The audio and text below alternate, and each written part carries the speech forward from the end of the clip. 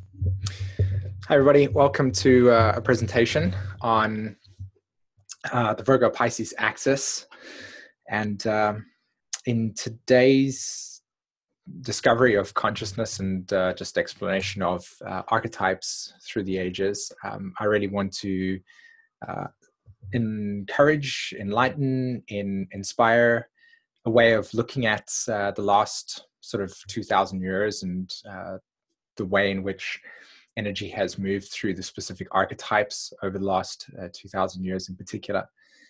And so what I want to do today is, like I said, just share a little bit about what I've noticed and what I've observed, and also share on how our social organism has actually evolved through these archetypes. You know, what we have been materializing and manifesting, and what types of truths we've developed over these times, how we've engaged in reality, what we've developed as human beings. And maybe on some level there is an opportunity.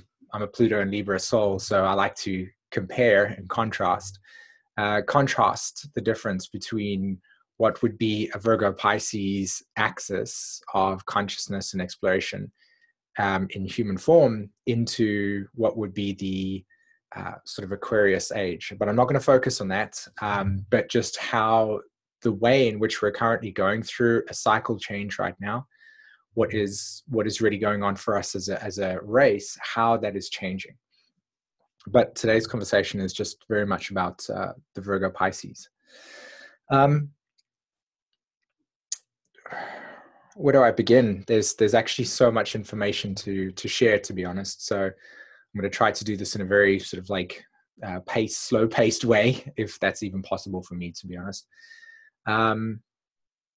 And with all that information, one of the things that I've really been fascinated with this myself, with this presentation today, and what I want to really share with you in terms of what I see.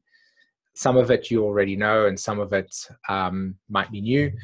But what I've been really fascinated by this specific material is how, as we're moving through this Pluto and Capricorn transit, and how we are moving through Pluto moving over its own south node. Okay, Pluto south nodes in Capricorn, Pluto Jupiter's south nodes in Capricorn, Saturn south nodes in Capricorn, and Pluto moving all over that stuff in Capricorn.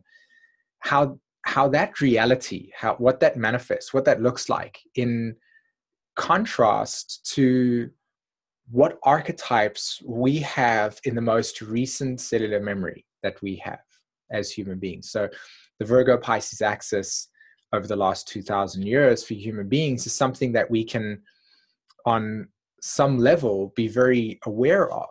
Okay, you know, you really just have to go back to the Pluto in Virgo generation and look at their upbringing to really get a good understanding that we're not very far out of this, or should I say, we're not really, not far away from what that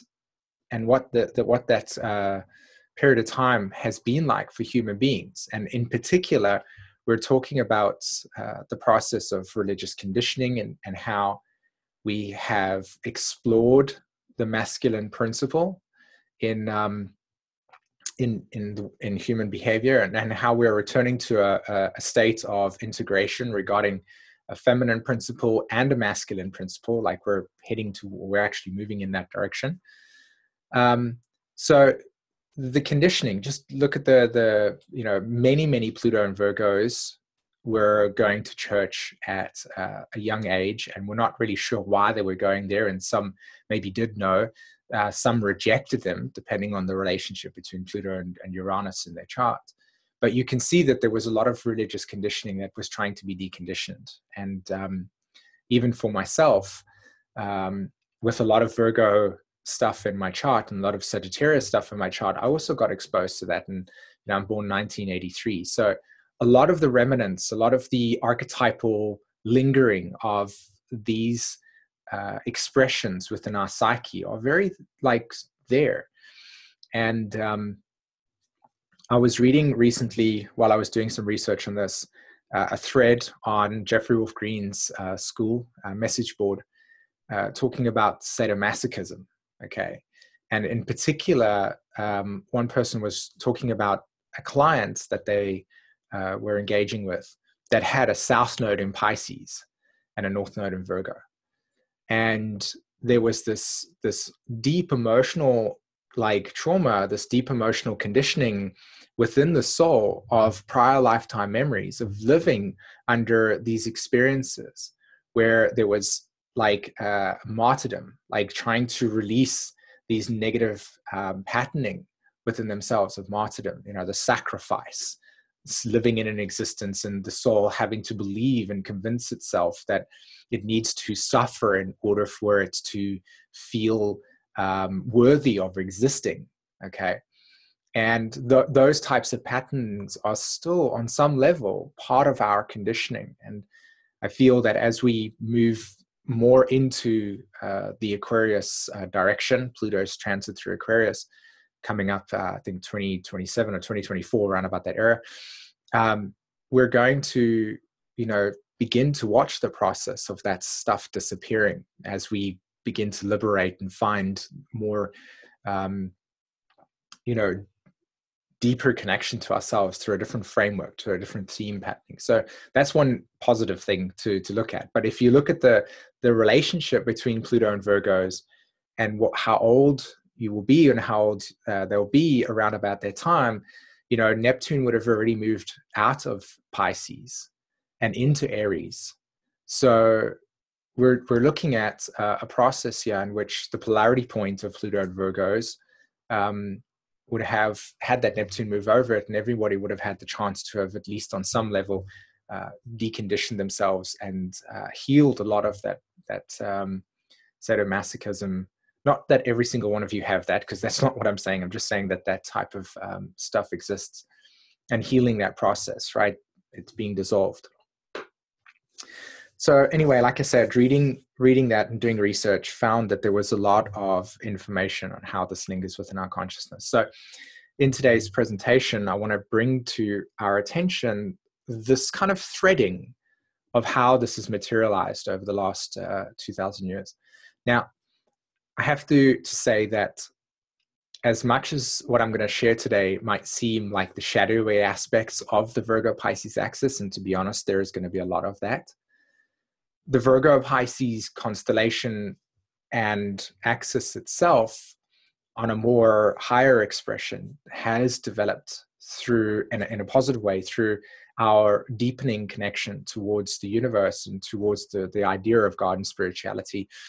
And we are achieving a state of oneness. And I think that the state of oneness is not something that is existential. It's not something that is looking outside at the world and saying, oh, we're all at one, and then forgiving everybody for crimes of deep, emotional projection that we can experience from a day-to-day person. Like, oh, I forgive you because, we're all one. Like that's heavily dangerous. So it's talking about the process of realizing that we are the source of our creation, and we're getting in touch with our own inner story, our own inner journey in that self, and realizing that our outer world and our inner world are as above, so below in that interaction. So we're becoming aware of that process in a more intimate way. So that's the kind of conclusion that this Virgo-Pisces axis is really looking towards. That's why if you look at the symbol of the Pisces archetype, it's the two fishes swimming in the opposite direction, but they're intimately connected, or the two worlds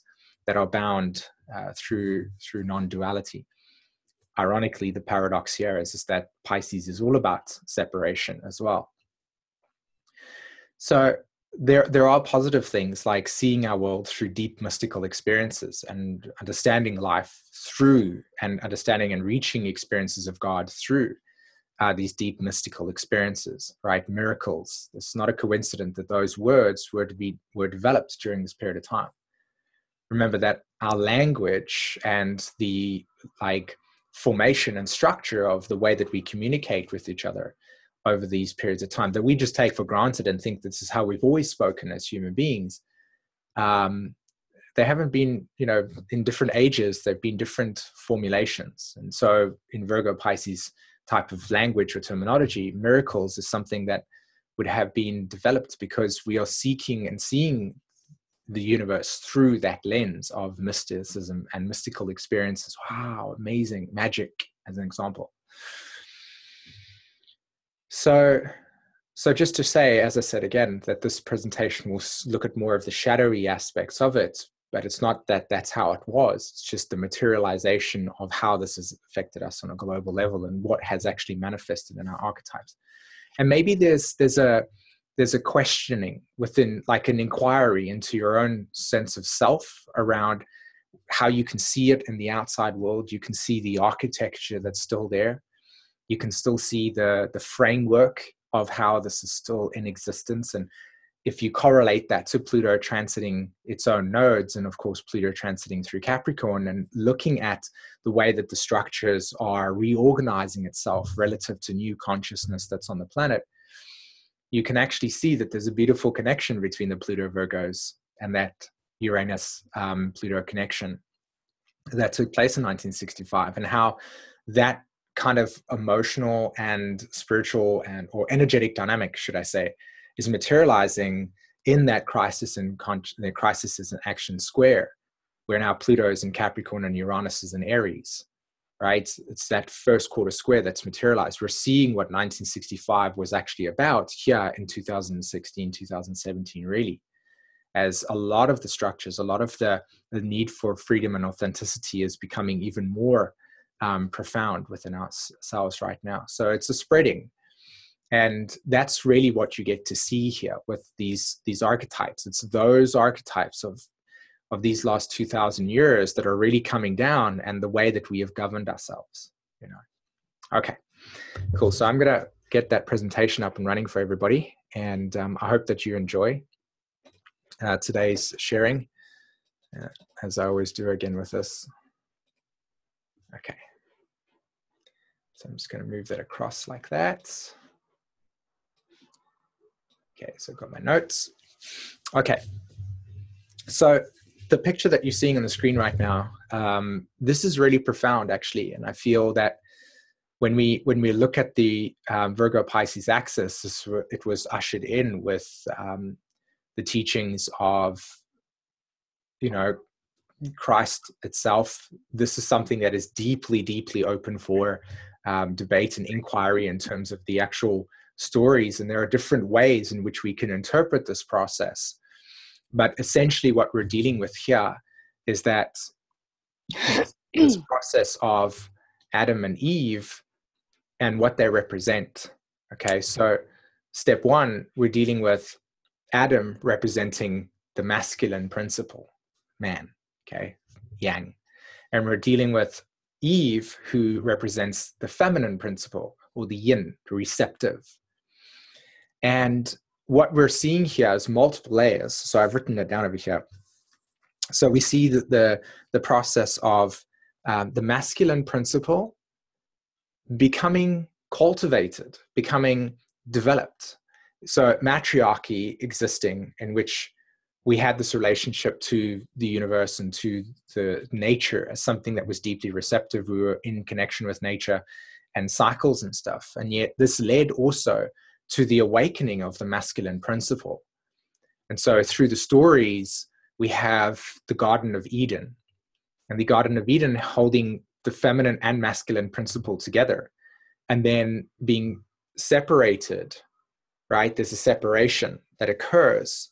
There's a split that occurs. And that's the emphasis here. There's a split that occurs between the connection to God and nature and to the experience of oneness, as it were, and the exploration and expansion of the masculine principle. Okay, so Adam becomes devout. He becomes devout to the Father, and immediately the terminology of the masculine principle becomes God is man. God is a masculine form. He is our Father. So when you look at when you look deeply into the scriptures, the masculinity, or the archetype of God itself, takes on a masculine form. It's not androgynous. It's not masculine and feminine at the same time. It's just masculine. So we have a separation, the original sin, in which the masculine and feminine principles, or spirit and matter, matter being feminine, spirit being masculine, spirit and matter antagonistic. And I highly encourage you to read the Garden of Eden myth that was written in Pluto 2 with Jeffrey Wolf Green, and he gives his own version of how this process works. And this is intimately connected with the Virgo-Pisces axis, because we're looking at God and Pisces representing separation, right? And we're seeing the Virgo process as the original sin, okay? So there's the separation that occurs, and out we are cast out of this Eden experience, this heaven experience, okay? And duality begins to form. Duality begins to form through this. And when you look at the way that we have seen at the world, unless you're deeply absorbed into esoteric and occult knowledge, a lot of the world walks around in duality, and only in duality. The body itself is not seen as the feminine principle. The body is not seen as the process of matter. And so what we have is an intense amount of disassociated souls walking around this earth in a complete mental mind frame, and not connected to the body, not into the process of what the body is, a vehicle. You know, the body is a diamond shape, and it has this rough cut. And what we do is, through an alchemical process, we come onto this plane, we receive this vessel, and this vessel becomes the incarnation, right? The body is carn, right? Meat, flesh. And we have these 5 senses. And when you look at Da Vinci's drawing of the Vesuvian Man, there is the 5-pointed star. That type of knowledge has become just a little bit kind of put out the way. And again, there's no demonization here. Like, I'm not demonizing it. We're not demonizing it here. We're saying that when it's been suppressed, it's just been removed. So all we have is the masculine principles, and there's an agenda with this process. So man is now completely and devoutly looking up, okay, to the heavens. And the misinterpretation of the heavens is that heaven is a place that is existential, that we achieve once we die. Really, it's actually the mid-heaven. So the mid-heaven, mid-head, right here.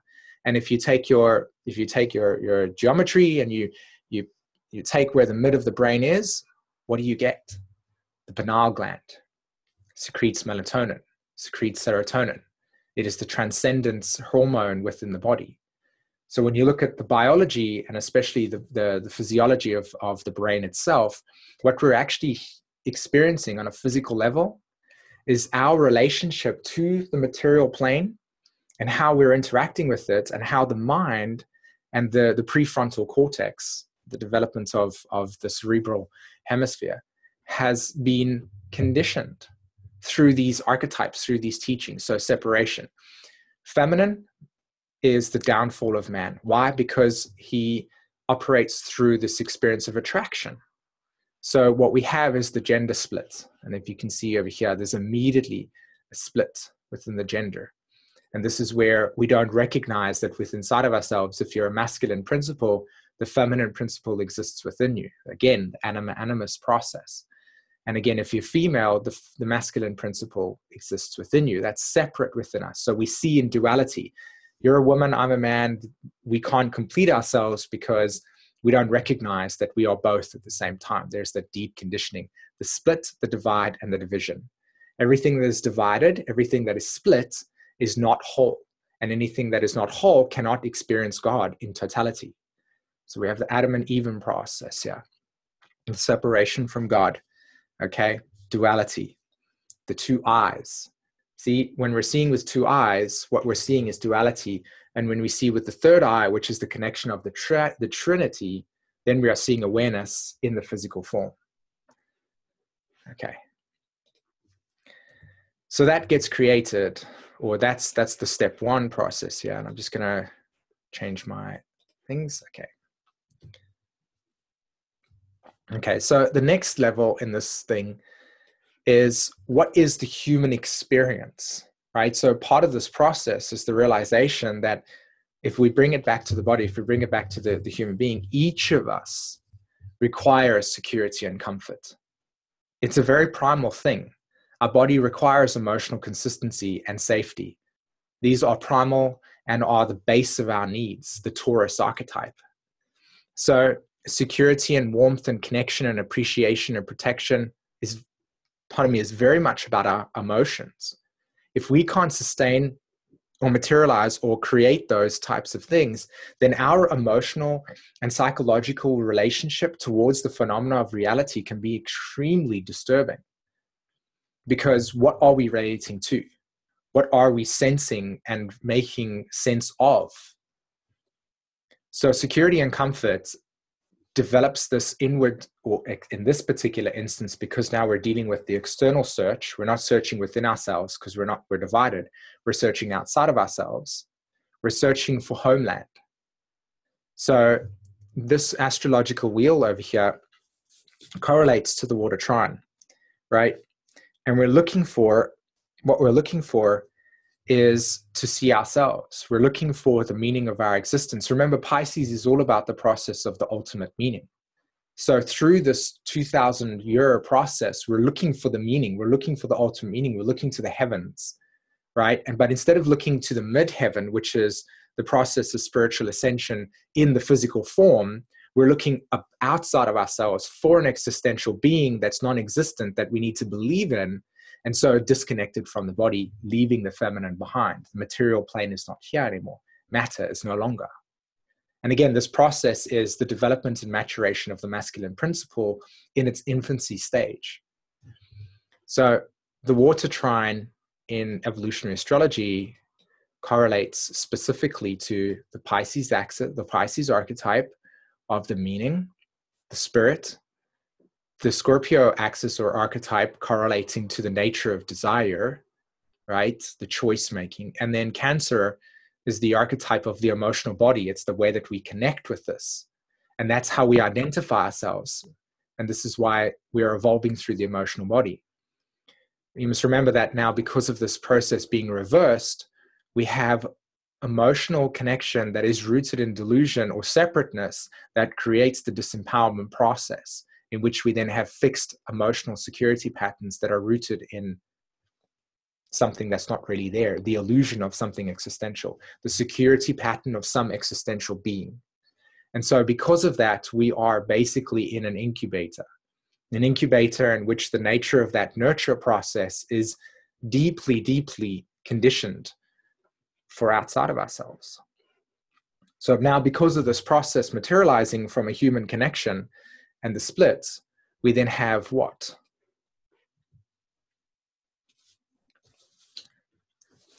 Okay, so the advent of religion, and of course the development of the patriarchy. Now, the patriarchy in itself has been an intensely, insane thing. But again, if we had to demonize it, what we would see is that this has not been something that has been an evolution of our process.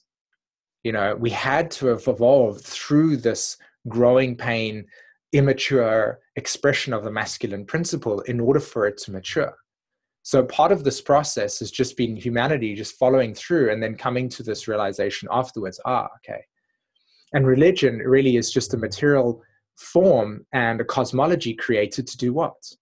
To give us the ability to protect ourselves and to create the security and comfort in knowing that any situation that happens, say for instance a weather storm arrived, we have technology through the mature masculine principle to measure weather and say, okay, there's a hurricane coming. Okay. Whereas before that process, the gods have sent something for us to be destroyed. And so we need to pray. Can you see the threading? Can you see the type of development of our awareness as we've needed to keep ourselves safe and secure relative to the unknown? So the development of God existing outside of ourselves and is our authority through what I've just shared with you right now has created these things. I want you to look very, very closely at the architecture of religion through a masculine principle. What is the masculine principle? It is the process of ascension, right? It's awareness. The feminine principle is earth, and it's matter, and it's material. It's the body. Whereas the awareness is the masculine principle. That's why knowledge seemingly always is what men are about, right? They have this knowledge or this technical aspect, and women are deeply, deeply connected to the cycles of nature and the cycles of love and nurture. It doesn't mean that we're not able to do it ourselves, because we're finding that androgynous balance within ourselves right now. But in terms of this process, look at how we have created. Look at the hat, right, that the Pope is wearing. Look at how it's designed. It is ascending. It's pointed. It's looking for the existential savior outside of ourselves. God is right on top of it. And you look at, again, the cross. The cross represents what? Right? In normal terms, just the sacrifice. The sacrifice. Jesus died on the cross. He sacrificed his life for your sins to clear us away of this process. And so therefore, just that threading on a deep, deep level has already created the psychological conditioning and dynamics in which we need to be consistently in a state of forgiveness, Pisces, relative to our sin, Virgo. We need to be of service, Virgo, to a higher omnipotent being, Pisces, that may or may not be there. Is it real? Is it not real? Well, we have to believe. So belief structures. And look at how everything is designed. There is if you really look at it, the feminine principle is not that aggressive. It's round and curved, orientated. It's supportive and nurturing in that sense. Whereas these carvings, these developments are very, very, very assertive.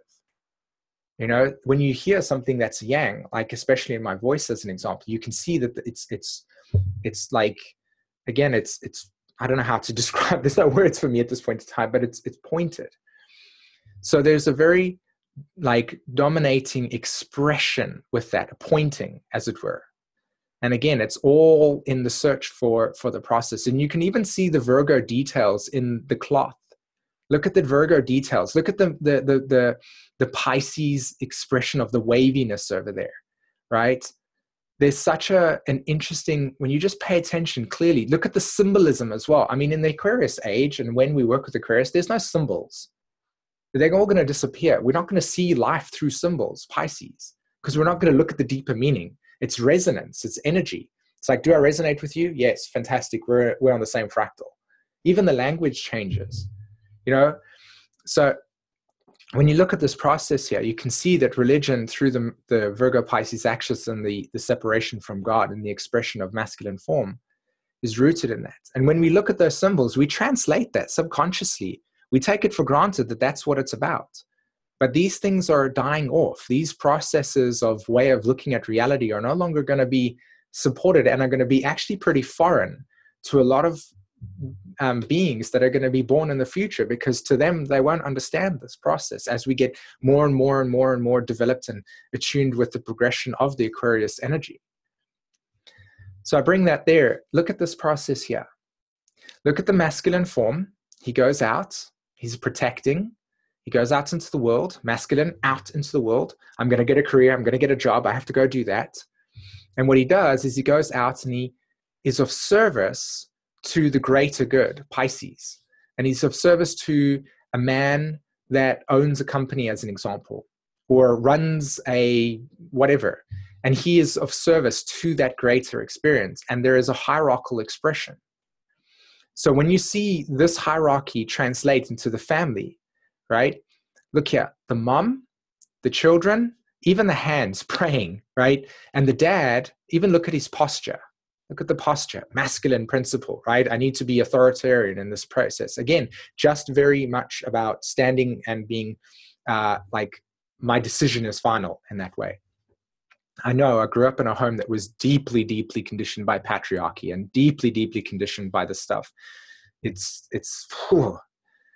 Okay, so see this imagery here, and then look at the symbolism. Christ. Look at the umbrella. Think of this as an archetype, arc. Okay, so we have the God consciousness, right? This would be religion, This would be the truths. This would be the translation of the person's boss. So this guy's name is Henry, and this is Henry's family. And Henry goes to work, and his work is at Ford, Henry Ford, right? And Ford is the guy that created the company, and he's his boss. And he gives the orders down to Henry, who works over here, translated as the husband. And he comes and protects the family, and he provides for the family. And as he provides for the family and protects his family, his wife is under there, and the children. They manage the home. But look at the hierarchical status. This is not equal. This is important, importanter, not that that's a word, and then the most least important. Think about the emotional dynamics that would have occurred where the feminine archetype says, I would like to desire to be this. Masculine principle says, well, that's absurd. How could you even desire to be that? Your job and role is here. This guy says, I would love to be that. This archetype says, no, how could you do that? Your role is to be subordinate to me. Virgo, Pisces, subordination. See these archetypes materializing themselves, and they're still present in some way, shape, or form. Masculine domination, war, aggression, and the suppression of the feminine, control and domination. And again, this is a distortion and an immature expression of a lot of the things, but they are also rooted from the necessity. They weren't just originated because, we decided to become angry with each other. These were necessity. This was control. Because remember, the masculine principle is about control. Okay. So the development and the progression into this patriarchal kind of like way of being and the way that we've developed our societies and the rules and regulations, how does that translate into the human body? So we have the left and the right brain. Remember that if you really truly want to understand the nature of Uranus, if you really want to understand the nature of Uranus, Neptune, and Pluto in your chart, you want to get to understand that there is the division and a thin veil that exists between the left and the right brain, right? And the left and the right brain, so we are in an incubator, and we're this egg, and in this beautiful reality that we have, there's a thin veil of conditioning that exists between us that stops us from seeing the truth of what we are. And what we have to do is break through that Maya to see what we actually are. And that division occurs through the left brain. Remember, division, divide. I can't begin to tell you how much division there is on the planet at this stage. And for most of you that are watching this, you'll actually see it completely, because do you vote Republican or Democrat?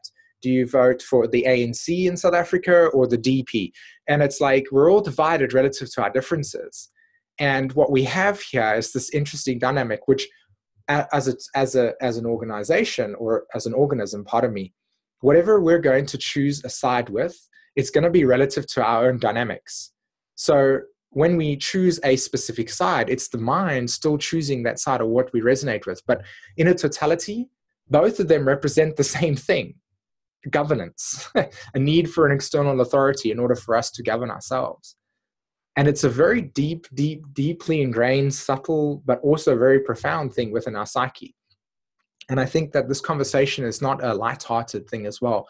There are very deep, thought-provoking imagery that I'm trying to present here in this way. So when we look at this left and this right, what we're dealing with is the left brain correlating to constitution, education, laws, history, everything that's analytical, logical. And we have the right, which is the faith, abstract, non-linear, okay? And when you divide the left and the right, you actually have the West and the East.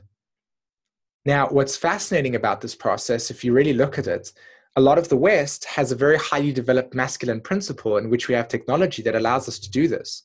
Whereas in the East, up until this point in time, it's obviously we're developing, so let's not correlate to this very moment in time, but let's just go back, 30, 40 years as an example. We still got technology in the West, but look at how each of these separate places in the world, East and West, come on, right? Left and right brain. There is a separation, and there is actually a transmigration of that occurring right now on the planet, which is a representation of how these two archetypes are coming together. But in the past, there has been a separation. So if you're somebody that had a lot of Sagittarius in your chart, that had a deep Sagittarian right-brained expression that followed faith, as an example, you know, and you looked at the world through this deep mystical experience, and then you encountered the patriarchy, in which anything that seemed to be occult or seemed to be deeply, deeply spiritual, you were burned at a stake, plain and simple, because it was abstract and deeply, deeply disturbing to the way in which we developed religion. Because remember, and for some of you can even relate to this, there's evil, there's good and the bad, there's God and there's the devil. The separation occurred. The devil, in that sense, was this beautiful, beautiful expression of the feminine form, but it's just been massively distorted and pushed aside for the rejection of it, because the moment that we become aware of the physical form as where the tree of knowledge exists, tree of knowledge, right? Branch, center, right? When we have the tree of knowledge and we access the deep wisdom that lies within ourselves relative to the chemical process of the pineal gland and how the cerebral fluid moves up the spine through the sexual energy, we recognize that any form of body is just being completely rejected. So if you had faith in that process, then you would be burned to the stake. And then with the left, you just had to follow these rules and regulations. And think about how many times you've been in a situation in which logic has completely overridden the emotional nature and how you felt about that process. Think about a computer, for instance. It can't do anything unless we program it to do something. It's deeply logical, right? Even AI is an example, with a deep debate on whether robots and those types of things should be in existence. The film AI in itself provides that with that type of like deep philosophical understanding. Matrix as an example. You know, do robots have emotion? How do you put emotion into robots? Because human beings are emotional in that process. It makes us the capacity to have empathy. But something that's logical in that sense doesn't work so much for that. So we have the law, okay? I just want to look at my notes over here. So the left brain correlates to this linearity, this logic, lingo, okay, language, and language and communication. And look at the Tower of Babylon, right? When they talk about let us go descend into the body, into the physical form and confuse them, what we developed was the separation between the two hemispheres and then the confusion. So doubt is duality. I doubt this. Is it this or is it not this? Confusion. So when we're in this process of the separation between the left and right brain, people that have developed an over left brain through academia are simply just, on some level, not able to see the more like feminine process in which we can see medicine. And medicine is a great example. So we've got the masculine form of medicine, which is to be very aggressive and to go into there and attack it from the outside. And then you have like homeopathy as an example, or sound healing and all those types of things that are rooted in allowing the emotional complexity inside the person to be resolved so that the outer manifestation of whatever disease that they're having gets cured. So one is coming from the outside in and the other is coming from the inside out. Do you see this process? So our medicine has been deeply, deeply conditioned through this 2,000 years, through the development of the masculine, to look at to develop and understand the anatomy from the inside. And we're still deeply confused about how the brain works. We're still only learning about this process, how emotions are intimately connected in that sense. So the left also correlates to science and objectivity, right? So we need to objectify something. And what's beautiful here is that when you look at certain cultures, like Germany as an example, it's like linear and logical. You look at a lot of the universities, linear and logical in this process. We're reading, we're articulating. It's very much about language, but we know that language can be interpreted and misinterpreted in such an easy way, right? You just have to take somebody that lives in South America to speak Spanish to somebody that's living, say, for instance, China, and you put the two together. Like the only way for them to truly communicate is intuitively, through their hands or through facial features or pointing. But through language, it's a mismatch. Language, law, left brain, overstimulation, overdevelopment. So when we have the left brain, we have people that are deeply, deeply rooted in the logical process, strategy, masculine principle. If I do this, then that will happen. And I'm going to consistently do that. Whereas we're moving into a stage in our lives in which we're using the right side as a sensory perception and the left as observation, which is the balance. Now, you've got to understand something deeply about this left and right brain that I need to capture, is that when we have science and spirituality as separate, we have the rejection of astrology. Because how is it possible that astrology could exist? Like why is astrology so deeply demonized by society? Because on some deep level, it's a truth in which inherently requires an inner knowledge, an inner exploration of oneself, an acknowledgement of that, the realization of God within. But if God is existential, then atheism, as an example, materializes, because through pure leftness, we just have, well, if you can't see God, then where is he? He must not exist. Yes, that's true. Okay, we have all these wars, but God tells us that he loves us. I don't get it. If he loves everybody, but yet we're killing each other for those types of things, there's like logical things that are breaking over here. And we've allowed ourselves, through the development of masculine principle, to be completely and utterly convinced. And for me, as a soul that has lived these multiple lifetimes of so many of these archetypes, like gone, yeah, we need to invade that country because my faith tells me this. So the faith is the thing that justifies our reality through morals. And then we have the law that says, okay, well, we create these laws around over here and you can't exist within this framework. This is the law. And we do this. What we do within our own consciousness is that we have these moral codes, and then we make judgments, law, left, based on these moral codes that are deeply rooted in our own truth, faith. And they're not working, because they're not rooted in the soul awareness. They're rooted in the balanced left and right brain relative to the conditioning. So, you look at India as an example, and their sacredness through their faith is rooted in the cows. The cows are sacred.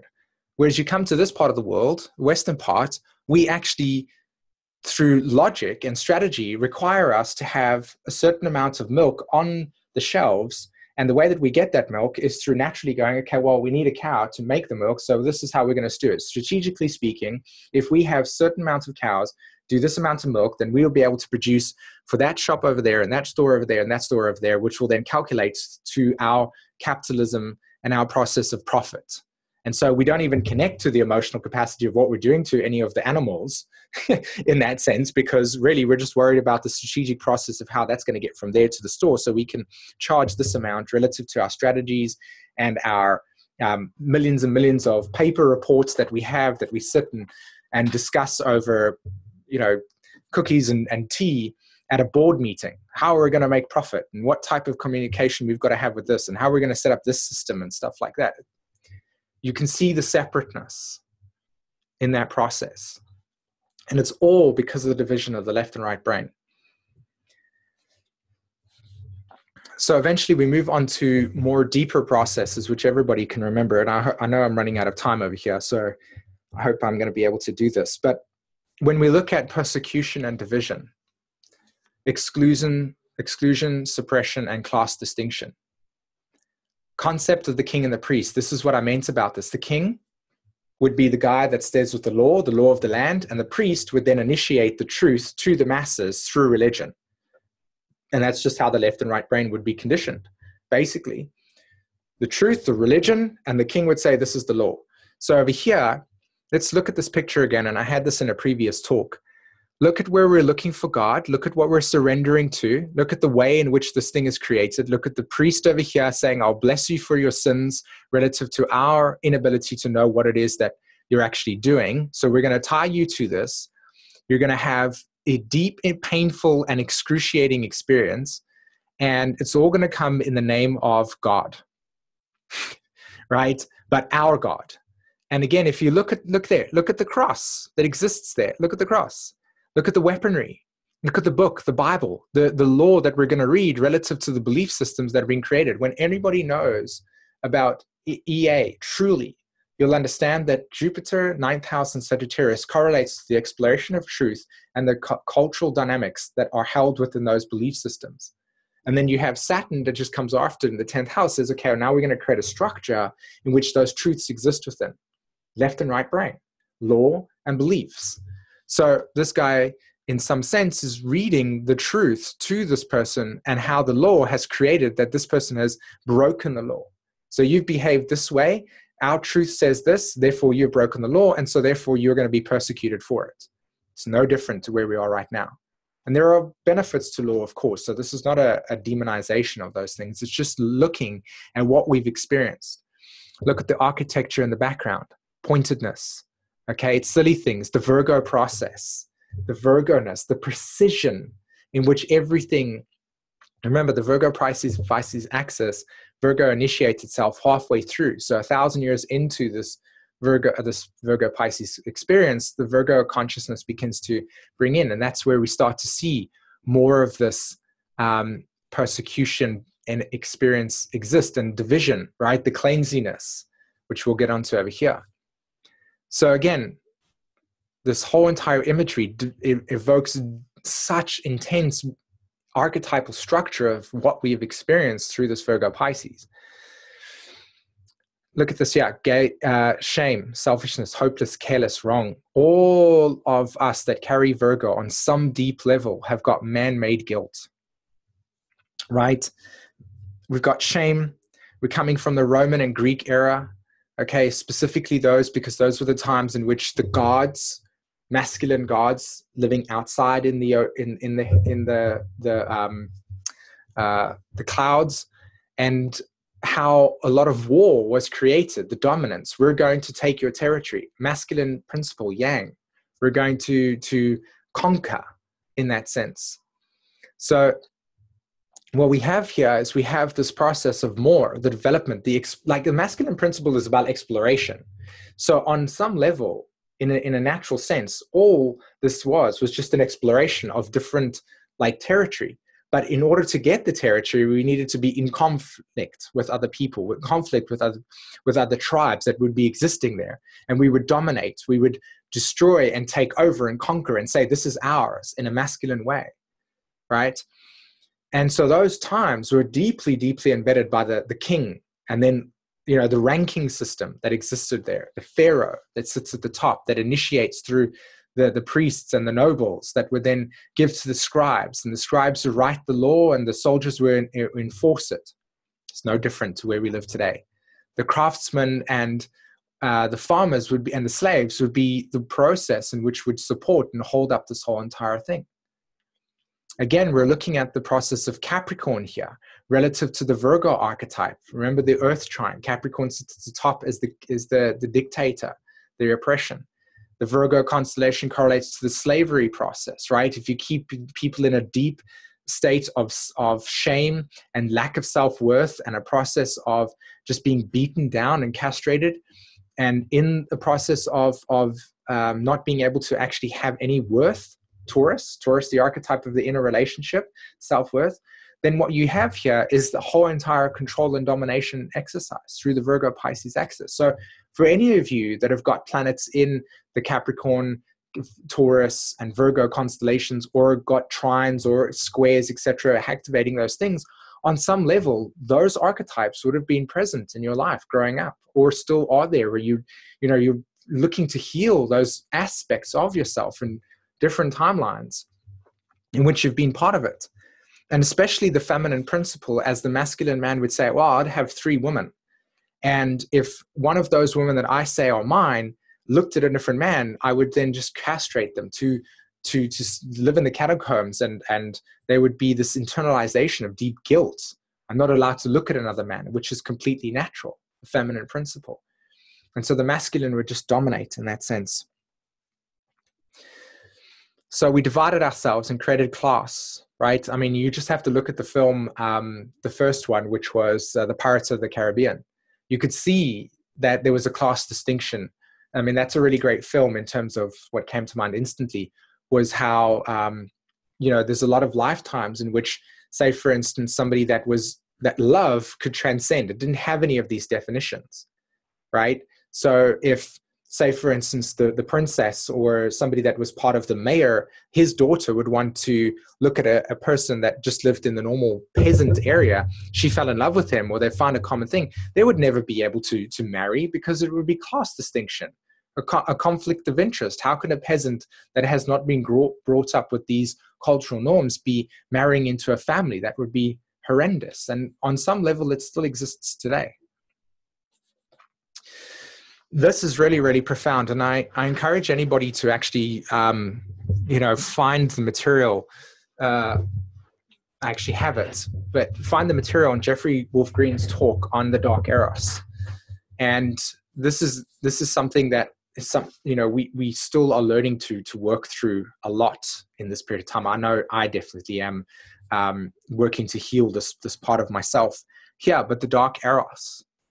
And Jeffrey talks about it in terms of the Dark Eros, but what he's really talking about is the distortion of sexuality and deep rage and emotional suppression that is rooted in humanity relative to patriarchy, relative to the distortion, relative to the separation from the womb.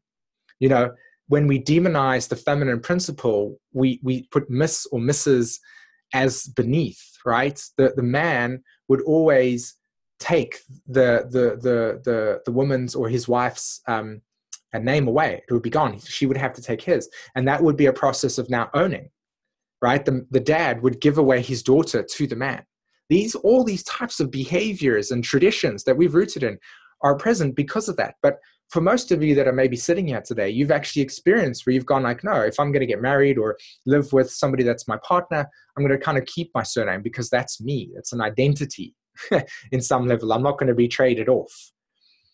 So when we look at these things over here, especially the Dark Eros, each of us, as Jeffrey talks about, we've got a natural way in which we operate in terms of our sexuality, in terms of what's natural for us, in terms of what we are creative within our ways. And this is a beautiful explanation because you've got this part over here, the brainstem, which would be the Mars archetype. So we're looking at Mars over here. That's why this all looks like aggression, because it's the Mars energy that exists here. And you have the forebrain or the cerebral or the prefrontal cortex, which has been deeply, deeply, deeply conditioned by psychological and emotional dynamics rooted in social conditioning. Especially in the last 100 years, we've had gender role assignments. So these gender role assignments have been rooted in our ability to say, okay, well, I'm the man, I go do this, you're the woman, you go do that. Yet we're not that simple. We're deeply, deeply complex human beings that have been homogenized in such an intense way that a lot of our truths have actually created this deep suppression relative to our own brain. Remember the left and right brain I talked about? Remember the way that the brain operates? All of these thoughts become the suppression of what's natural and emotional for us. So as an example, you might have Mars and Aries, and you enter a relationship, and the relationship says, well, you're not allowed to be free in your expression and very instinctual in the way that you express your sexuality. You've got to be all petite and primitive like that. It's never going to work. Think about a Mars and Aries soul that needs to be in a relationship. They can't be in a relationship that says you need to just be monogamous in that sense. It's going to be deeply traumatizing, honestly, because on some level they require the freedom to explore themselves. And it doesn't mean go sleep around with everybody, walk around with everybody. It just means that for them, it's not really that good to have a kind of very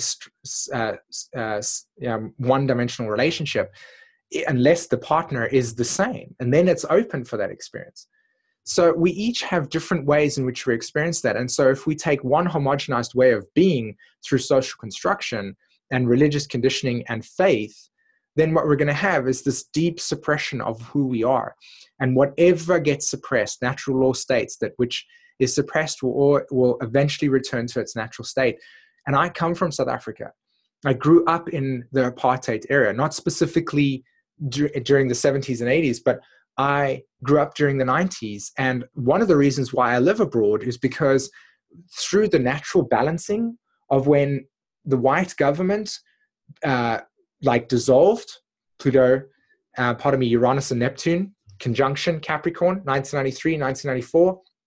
And in 1994, 1995, President Mandela becomes president through his deep story of being in jail and all of this type of stuff.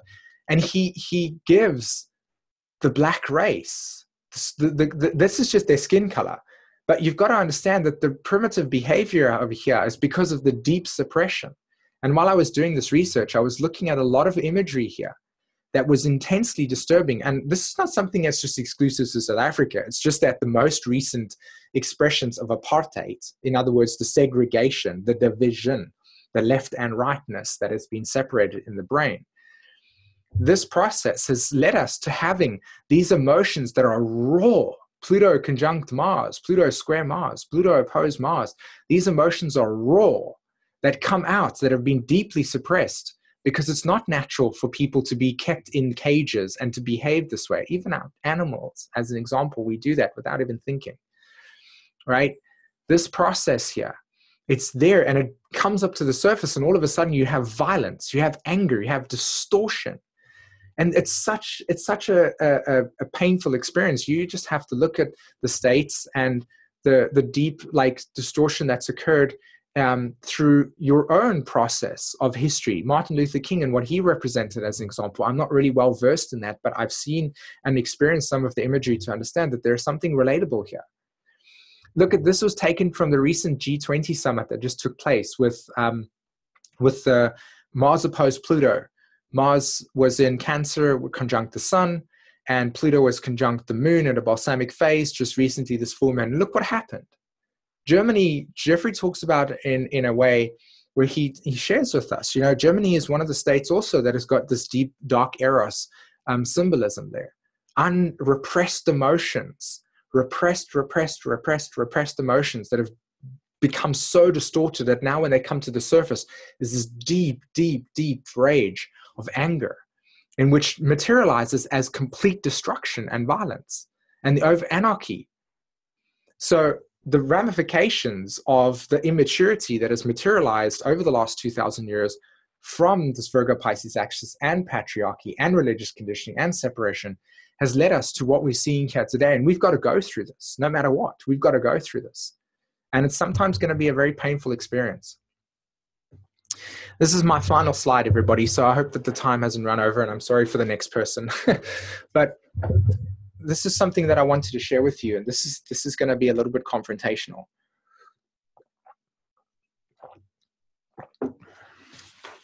Whoops. Okay. So no mutation, the truth in the tribe, gender roles, family commitments, and no individuality. What I mean by this process is that, anybody that's got an 11th house Pluto, anybody that's got strong 11th house experiences, or a lot of Uranian situations, Mars in Aquarius, Venus in Aquarius as an example. When you look at the social structure of, and this is something that you got to really see into it. I'm going to try to capture imagination here, but really see into it. Think about the gender roles and family dynamics that occur and what types of truths hold and model what is acceptable behavior and what is not acceptable behavior regarding a family and the traditions.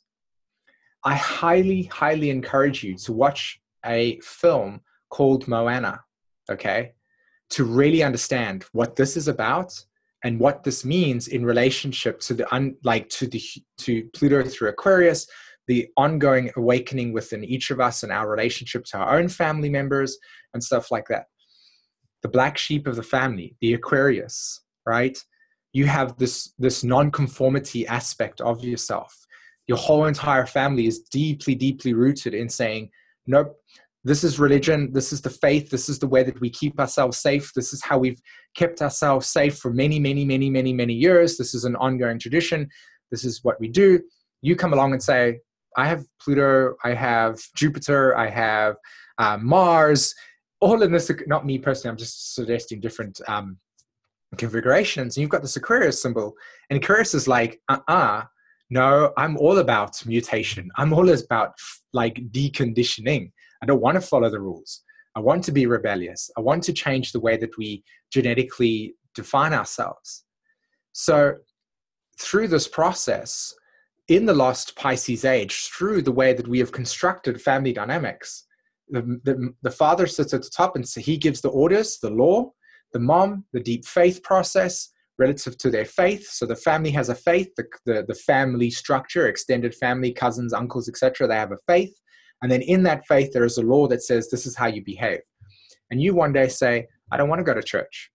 Does God really exist? Maybe to you he does, but to me, I find a different way of doing that. No, Sally, you're coming to church with us. I don't want to. I don't think this is okay for me. I don't want to experience it. I'd rather go play with my friend because that's where I experience the oneness in me. Why do you have to be so different? Why do you have to be this? That you can hear the judgment, the persecution, the belittling, the shaming experience that occurs. So what we have here is we have this tribal experience in which everything is about, we have this role to play, and if we don't adhere to those roles, then there's something wrong with us, and we internalize these unconscious and subjective experiences, and that leads us to deeply, deeply saying our individuality just gets suppressed and suppressed and suppressed until we act out of randomness, and we do something that causes the family to look at us and say, we never could understand why you behave this way, or why aren't you doing this? Or why aren't you doing that? Or why I've supported you this way? It's all the blame. And really what it's about, it's just that when you look at the most recent religious conditioning, like for instance, if you were a nun or a priest, as an example, there were certain behavior patterns that you had to adhere to. And if you had desires, natural desires, the flesh desires, you couldn't adhere to them. So you would suppress them. So just the same here. You would suppress these processes, act out of randomness, run away from your family, and create deep karmic dynamics in which the bond between you two in your family would be not resolved in a way which there would be a natural separation. It would be traumatizing. And I know that I carry some of that as well. So not this one, but you have shamed our family. Get out of here and never come back. Those types of stories, many of you have lived if you've got an 11th house Pluto, a South Node in the 11th house, right? Rejected, ostracized, and kicked out of group dynamics for being different, because there is no mutation in the tribe. There is no mutation within the process of the family commitments, because it's not about individuality. It's about the process of what the society and the law and the faith exists within. So as we move into the Aquarius age processing and we begin to recognize the difference between resonance and faith, we'll start to realize that we are going to have a lot of confrontation with our families, because their structure is still going to be rooted in the process of their ideologies and belief systems and truths that are rooted in the separateness. Whereas the new way is, I don't resonate with this anymore. And my individuality puts me on that fractal and find people that do that and do this and so on and so forth. And that process actually begins to mutate our genetics as we begin to explore different cultures. We begin to travel to different parts of the world and interact with different types of threading of different genetics. Somebody from Australia moves to Taiwan, for instance, and finds somebody that they mate with. And they create a whole entire family that has a different ideology and belief system that's not even rooted in whatever their cosmologies were when they grew up. And so this is the Pluto through Sagittarius transit, the Great Migration. Saturn through Sagittarius. So as we begin to recognize the relationship that we have to our parents and we have to our family dynamics, I wouldn't be surprised if many of us, with this deep Aquarius mutation process of awakening ourselves, are going to feel rejected and ostracized and like we can't connect with our families in some way. And it's just really because, again, it's the process of gender roles, and this is not what you're supposed to do in that sense. Okay, everyone, thanks very much for letting me babble on for this amount of time. I really hope this was, capturing in some way, shape, or form. I don't actually know what time it is, but I'm going to stop the sharing over here. 4 minutes over. But yeah, I'll just end off over there in terms of that. If anybody's got something to say for a couple of minutes, otherwise. SΥmON, thank you so much. That was so brilliant. Thank you. Any quick questions or comments from anybody? I have a South Node in the 11th house and Mars in Aquarius, and it's just supporting all your statements. It's certainly true what you had to say about the deconditioning and separating, but it's more of the initiative that you take upon yourself. You don't really feel bad about it. It's just instinctual. You go on your own, and it is what it is. And what's interesting is that your family for me, my family is very supportive in their own unique way. But yes, I just wanted to support what you said with my experience. Cool, amazing. Thank you so much. I know it's wonderful to be able to have a couple of, well, not a couple, but there are many people out there that have had supportive processes, even if it's been uniquely different. Okay, anyone else? Hi, Simon. I just wanted to say again, you know, like I said in your last presentation, thank you, brother. Just, I totally can relate to this. Like I say, as a of the Pluto-Uranus conjunction generation, and I also have a square to the nodes from Aquarius. Right. Definitely the black sheep of the family, and with these transiting nodes hitting my squares to the nodes, all this is coming back up again. Yeah, and especially our relationship to the authoritative in terms of governmental structures and those rules that are being imposed, because with Pluto through Capricorn, a lot of you that are part of this generation are going to be like, no, we don't want that existential patriarchal father giving us the direction. We actually, you know, want to operate from our own Uranian field. And that can be like deeply disturbing to you guys. So Simon, thank you so much for teaching this very clearly and, you know, helping people to understand. So thank you very much from all of us. I'll just unmute everybody. thanks very much. Thanks, Simon. Thank you, Simon. Thank you, Simon. Bravo. Thank you, Linda. Gracias. Thanks, everyone. That was great. Thank you. Thank you.